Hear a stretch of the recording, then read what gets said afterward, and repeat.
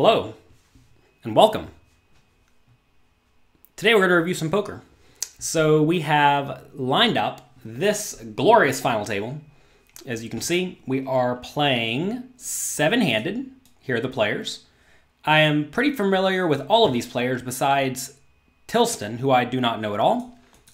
And then, worth noting, only 5 people get paid. This is very often the case in high roller tournaments. The other day, I took 9th place in a high roller tournament and I got paid $0.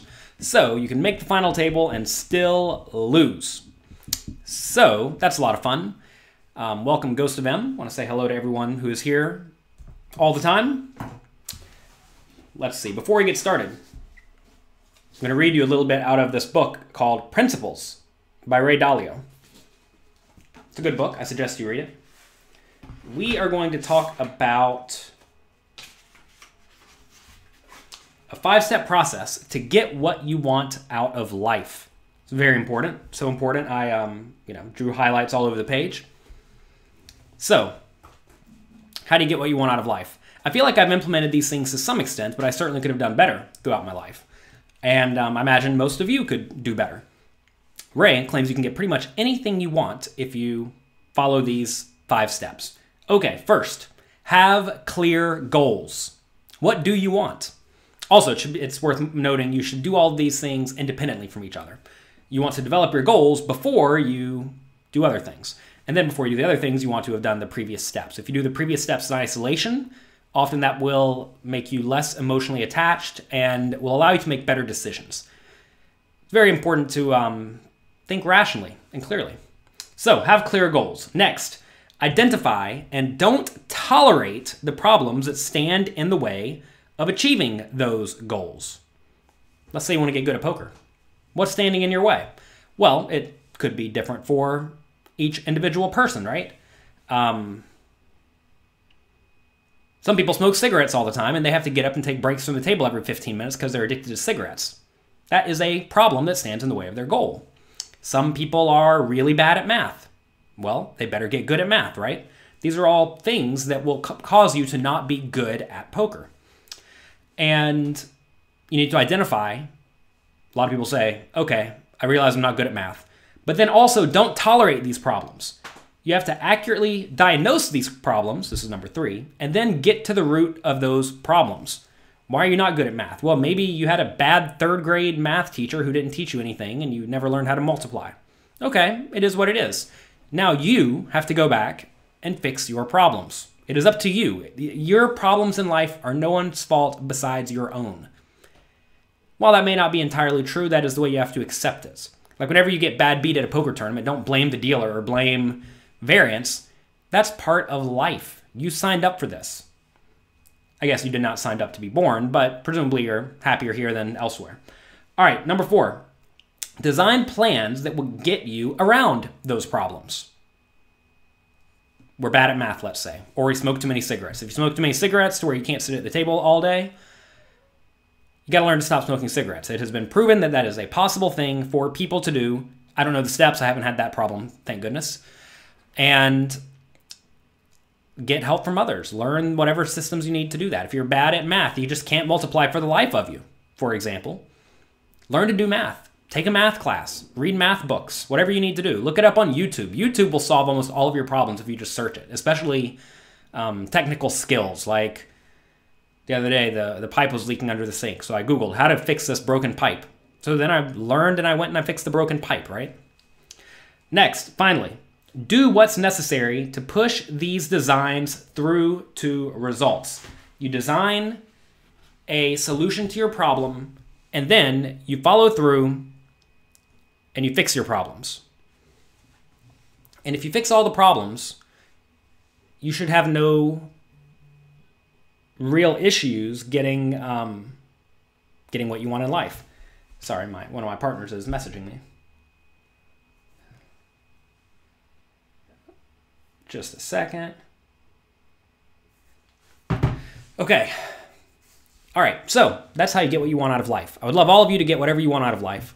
In poker, I want to be good to the point that I am clearly profitable in the highest stake buy-in tournaments. It's a bit of a goal. Luckily, I have spent the last 15 years getting to where I'm pretty competent at the game.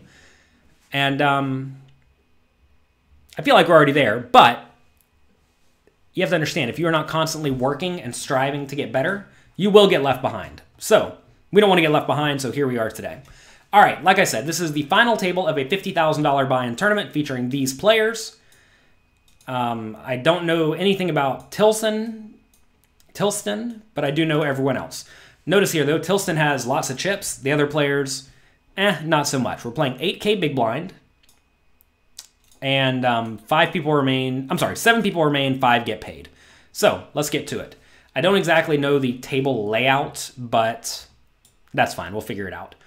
It definitely is worth mentioning, though. Like, say Tilston folds, and then Negreanu's left to act. Negreanu can now act as the chip stack, as the big stack, right? And he can apply pressure to these other stacks. If Tilston has position on Negreanu, though, now Negreanu can't really open very many hands, because when he raises, Tilston, the big stack, is going to be in position to abuse him. So that is definitely very relevant, and we'll figure out stack sizes really quick, or stack positions really quickly. All right, here we are. Carry Cast raises to 18K with 10-9 of hearts in the cutoff. This is obviously fine. Dan Smith makes it 45K in the small blind with Ace Jack of diamonds. I'm sorry, 54K. I would probably call in the spot if I was carry. I would really hate it, but the problem with 10-9 of hearts is that it flops really, really, really well. You're going to have something a lot of the time, and usually something with shallow stacks is good enough to get it in. I'm a little bit surprised Smith just didn't jam all in, unless he's planning on folding if Carry Cats shoves. We did mention yesterday that Carry Cats is a bit on the tighter side, so if we expect him to be on the tighter side, maybe you can justify 3-betting this and then folding it, given we are near the bubble. But I don't think I'm doing that too often. I mean, let's just look at some math real quick. He's going to have to put in 219 minus 54 equals. He has to put in 165 more to win a 440 plus the blinds and antes. So let's call it 460. So 165 divided by 460 equals, he needs to win 35% of the time. Let's see how Ace Jack of diamonds does against any sort of reasonable range. Let's assume carry's just like really, really nitty and only goes with like the best hands. Let's assume he's shoving this, right? Even against that range, we have 33%, and he's like, no one's going to be tighter than that, right? So if he's 33% against the nittiest range, it needs to be 35% to break even. It's probably fine, because I don't imagine carry's going to have the nittiest range ever. As his range gets wider, that's going to make carry's call, make Smith's call even easier. So I think if you're 3-betting this, you probably have to call it off reluctantly. And if in that scenario, I think you're usually just better off shoving, because that's going to make Cats fold out some of the bottom hands in his range, like pocket 7s maybe. Or it doesn't let him 4-bet it all in with a 10-9 of hearts. Grumpy One says, his 3-bet from the small blind, doesn't this lean more towards value hands? I don't know what Smith is doing in the small blind. I don't pretend to know what he's doing.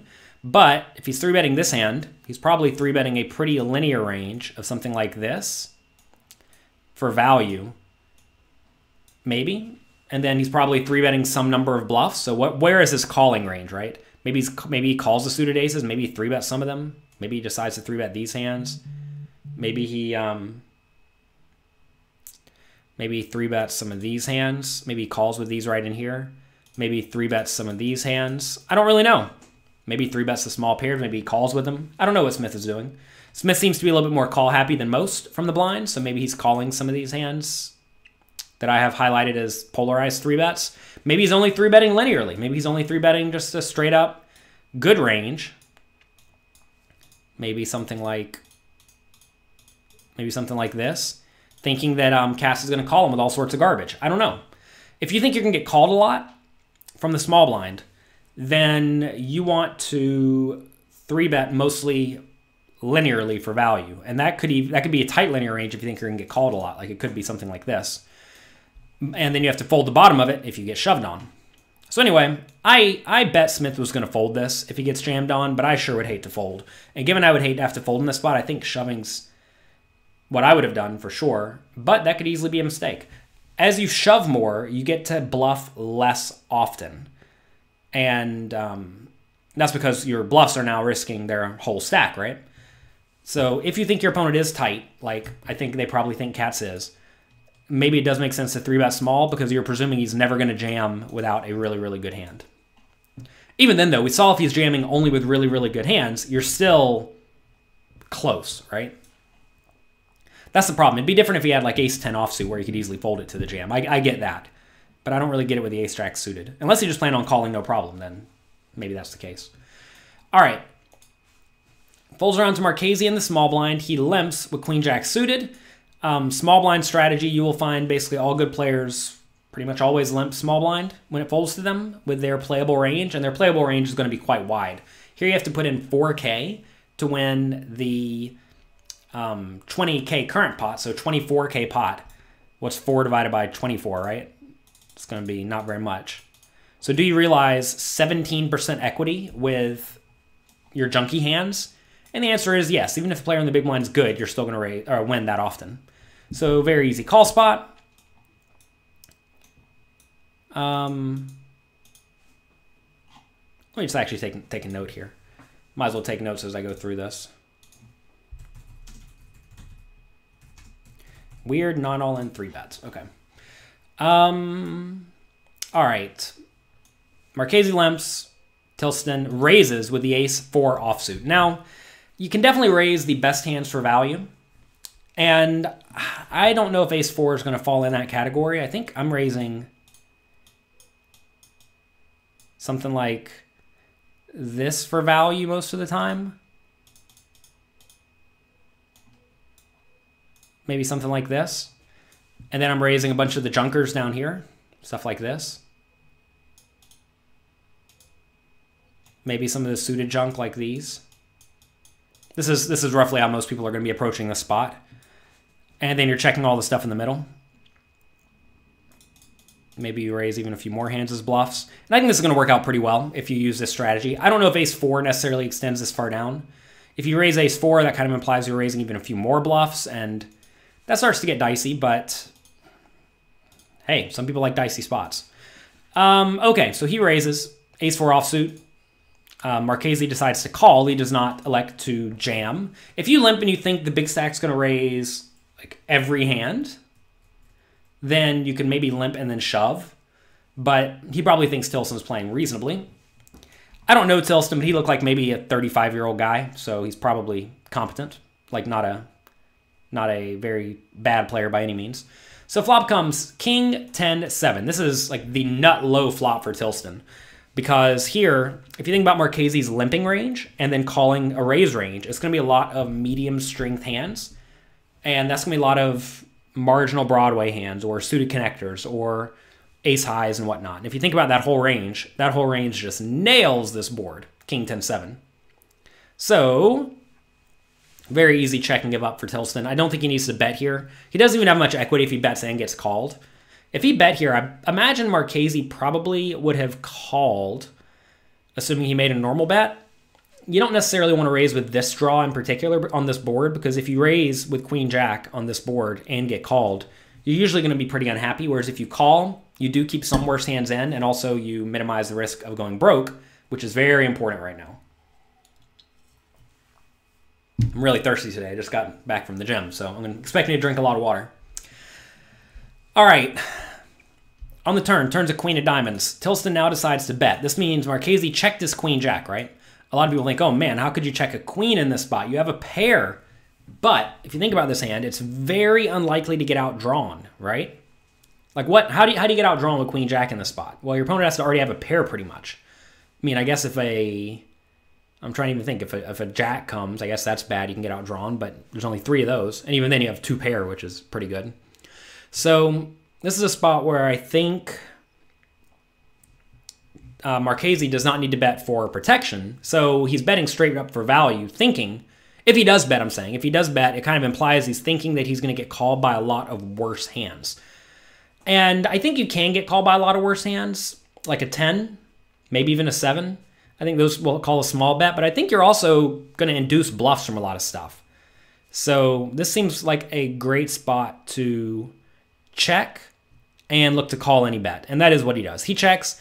Tilston bets small, which is interesting. When you are bluffing, and he is here, you want to make sure you have two sizes, at least two sizes on the turn. You want to have one big size for your nuts and one small size for your marginal made hands. So when you're doing that, you want to be bluffing sometimes, right? You want to have some bluffs in both ranges. This is where a lot of amateur players go wrong. They bet big with their nuts and some bluffs, but they only bet small with marginal made hands, and that's it. They're never bluffing. What are the best hands to bluff in this spot? Well, it's going to be hands that can get called and somehow still win some portion of the time. And that's mainly going to be ace high in this scenario. So very, very good hand to use as a bluff for Tilston, assuming he wants to bluff. I don't know if he needs to bluff ace high, but it can't be that bad, right? Because you're going to get called by some random junker draw sometimes. And I like it. I think it's a very good size and a very good bluff spot. All right, river's a 9. Now, Marchese checks again with the straight. Oh my God, he has a straight and he checks. Can you believe it? What if his opponent checks behind? Well, if he has a good hand, he may call a bet. But if he has a good hand, he may also just value bet in this spot on the river, even though there's a 4 straight. Also, if Tilston's bluffing, then you definitely don't want to lead because you let him fold, right? So good check by Marchese. Tilston bets 75K, and Marchese just calls. This is kind of an interesting just call. The question is, can you get called by worse if you raise? Notice here, Marchese only has 250, right? So after this bet of 75 plus another 50, so that's 125, Marchese only has 125K remaining.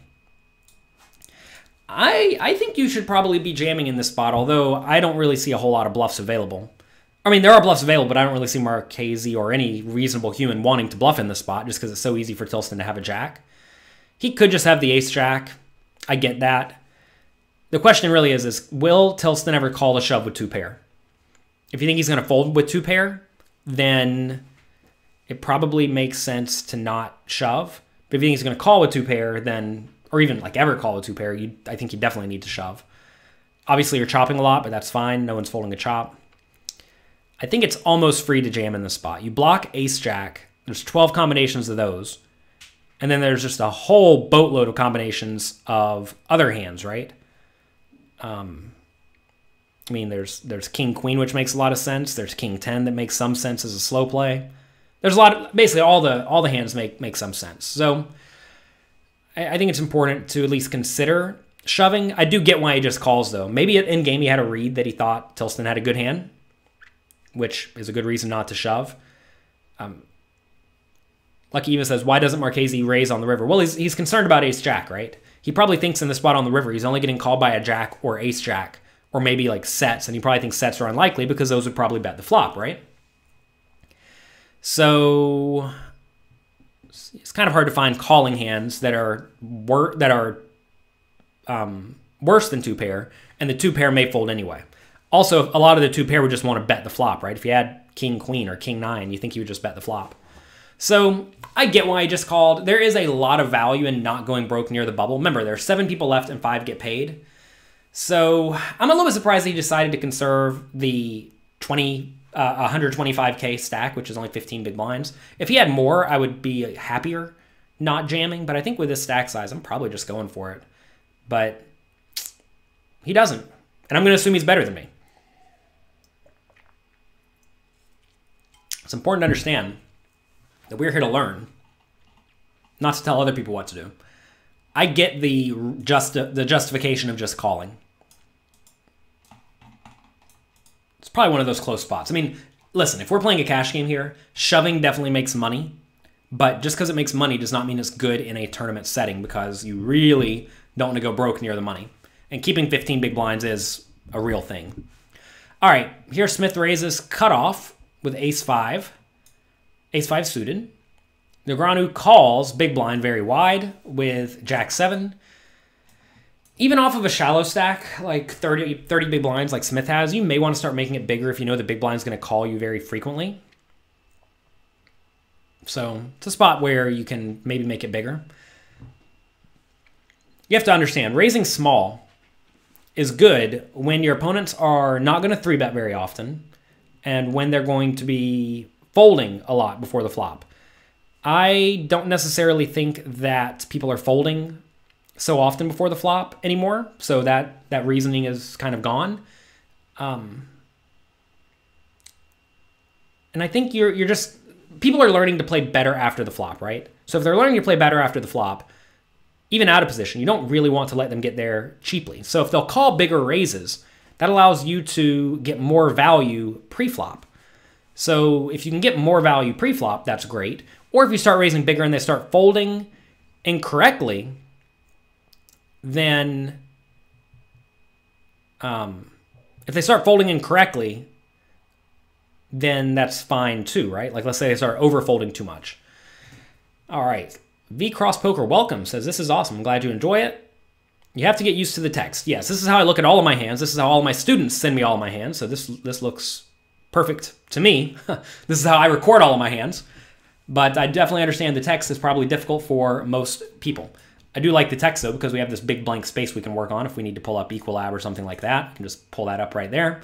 And that's nice. But yeah, the text is a barrier for some people, but hey, you either want to study here or you don't. All right, comes 8-4-2. This is a spot where Marchese should either check or bet small, and he likes to check. I'm a little bit surprised he checked. I do think you don't mind if you get random overcards to fold. We have seen Negreanu taking somewhat weird lines where he's like check raising small on the flop and whatnot. If you're going to be getting check raised a lot if you bet, then you definitely want to be checking, right? You really don't want to get check raised. So if you think you're going to get check raised, definitely check. If you think your opponent's going to do a lot of calling or folding, then you definitely want to bet. Like right here, if he knows Negreanu has Jack-7 offsuit and is going to fold to a bet, even a small bet, like say pot is 50K, if he's going to fold to a 50K bet, or if he's going to fold to a 15K bet, that's fine. So against a normal person, I would probably just bet small in this spot and defend appropriately. But he does check. Turns a 7 of diamonds, which is a pretty bad card for Dan Smith because now just like more random junk gets there. So easy check behind for him again. Negreanu decided not to lead, which I think is fine. River's a jack, so now Negreanu has 2 pair. He bets 35K into the 48K pot, and Smith folds. That's fine. Notice here, Smith doesn't get sticky with his ace-5. He has a hand that is very easy to check down and then win at showdown. And if someone bets, usually they just have a pretty good hand. Also, this board is just bad for Smith. I mean, he does still beat hands like Queen-9 that may bluff, but try to think about the hands that would even want to bluff here, right? It's going to be Queen-10, Queen-9. Then what? Notice 10. Where's the card you have to go for a 10? 10-6? I mean, I guess it's a hand.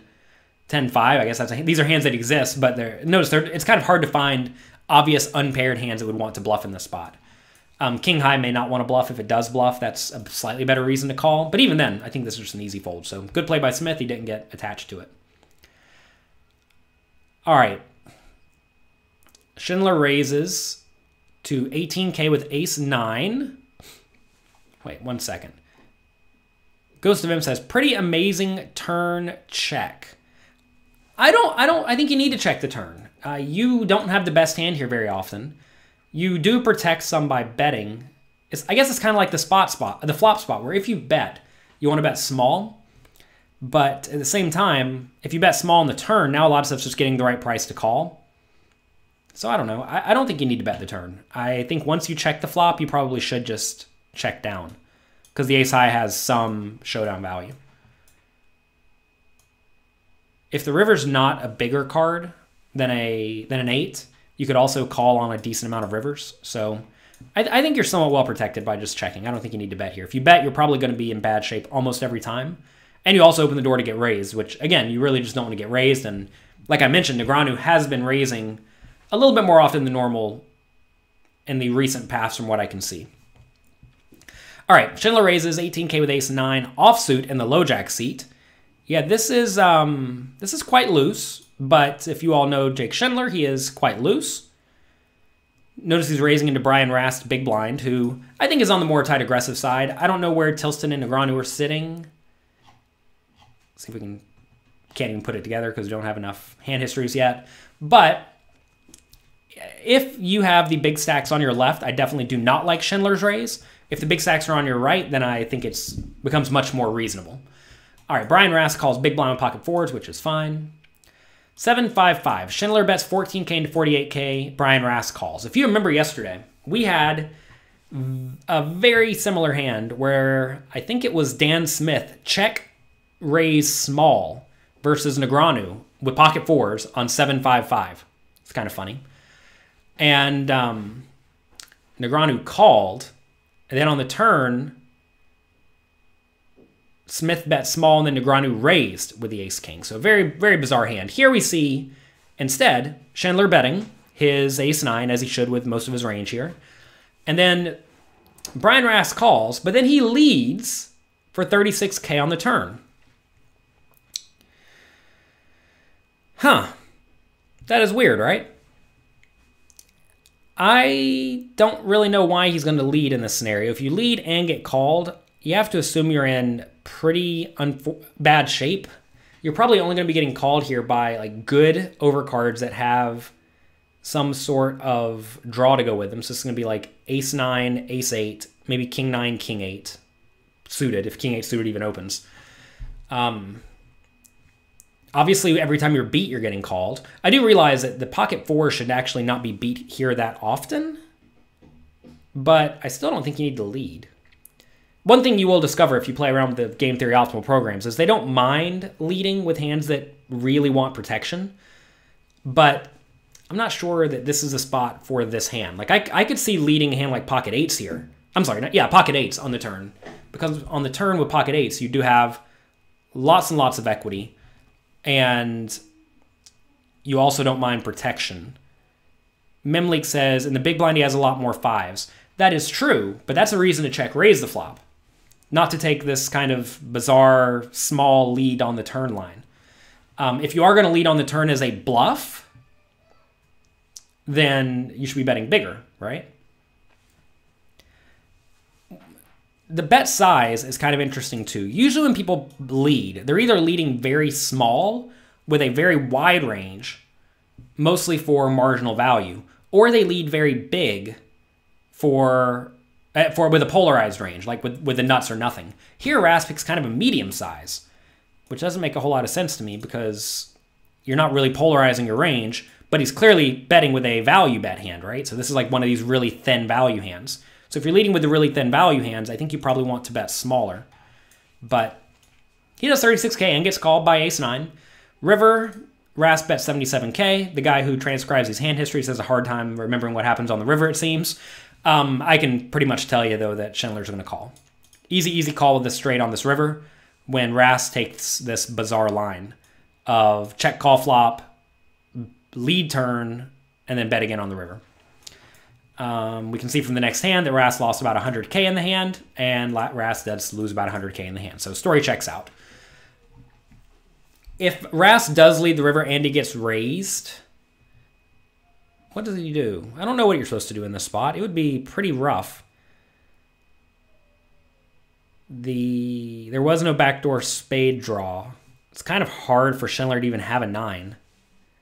You know, maybe, I was going to say, maybe Schindler should raise given this is like very, very near the top of his range. But I guess Schindler could also have the boats that he would slow play on the turn. So that makes sense. Why is Schindler not raising? Because he probably thinks that Rast has taken a polarized betting line, where when he leads the turn, his range should be a lot of fives, right? And if his range is lots of fives, that's going to be a lot of hands that contain a full house. So you don't want to raise in these spots because when your opponent has a better hand than you, you're pretty much always getting called. And when they have a worse hand than you, they're going to be folding very frequently. This is where a lot of people look at this scenario with hindsight and they say, oh, Rast had fours. Clearly, he would have considered calling a raise. Therefore Schindler should have raised. But We don't know that Ras has pocket fours. For all we know, he has pocket fives or pocket sixes or pocket sevens. So I definitely get why he's not raising. Again, in tournaments, it's very important to not risk your stack. How do you risk your stack? By raising thinly on the river. All right, let's see. Ghost of M says you see this kind of strange turn lead a lot in your games, but he kind of leads towards checking and deciding on the river instead of leading out again. Well, Ras has to assume he has the best hand on the river pretty much every time. I mean, he rivered a straight, right? When he rivers a straight, he is very, very happy here. He's thinking that he's going to be against a lot of ace highs and a lot of overpairs. And the overpairs are going to pay very, very frequently. Muggy says, you hardly ever lead as well, but isn't it good if... Why now are we reviewing?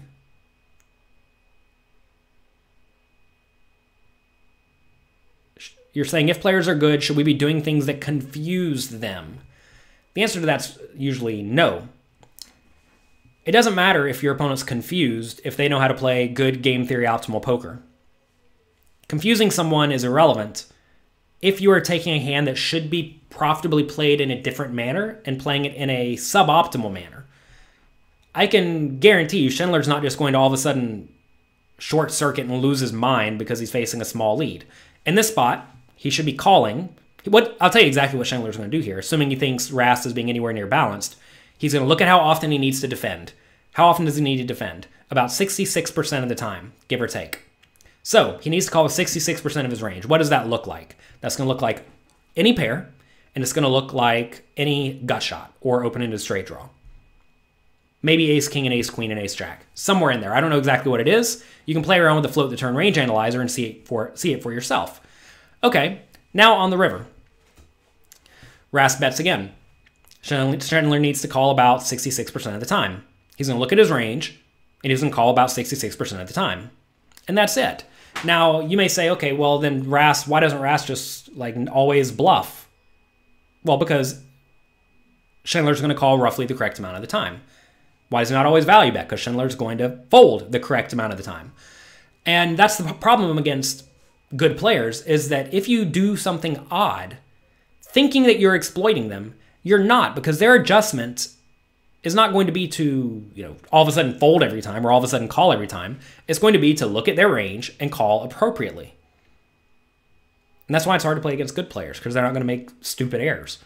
If you're playing against bad players who are going to make stupid errors, like say you lead the turn and they all of a sudden raise you every time because they think turn leads are weak, then yeah, sure. But that's you exploiting them. You're not trying to take advantage of the best players in the world by finding a gigantic flaw in their game, because they don't have these gigantic flaws. They're going to play reasonably. So, no, don't try to confuse good players because it doesn't do anything. Instead, just play well. All you can do is play well. It's a little bit unfortunate, but that is all you can do. Your goal is to break even. Or, you win if they happen to play slightly worse than you play. Aren't they way more likely to make mistakes in spots where they have less experience? The problem with this line of thought is what you're saying is they have less experience looking at their range and calling appropriately. I just told you exactly what Rast should do here on this, or exactly what Schindler should do on this turn. And I'm going to be off by like 2 or 3 or 4%. It's not that big of a deal. If I'm messing up some, it's going to be very minimal. And that's it. We've already solved this spot. It took us like 1 second to do it. And I don't know. I guess what you're saying is that you think that these players are all of a sudden going to make gigantic errors. But it really is just a factor of how often do I need to defend? Okay, defend that amount of my range. And that's it. And it's not hard to look at your range and call with 2/3 of it. I'm trying to think if there's ever spots where where you can make people make mistakes. I mean, you can make people who are very exploitative make mistakes all the time, right? But we're playing against players who are way closer to game theory optimal. We're not playing against players who are going to fold to your 3x pot river bet every time. They're going to call appropriately. So, That's the problem, is that good players just call appropriately. They don't worry about, oh, I might bust out of the tournament on this hand, or this bet's so small, the guy's obviously trying to get called. No, we're just thinking, what are the pot odds? Defend appropriately, go from there.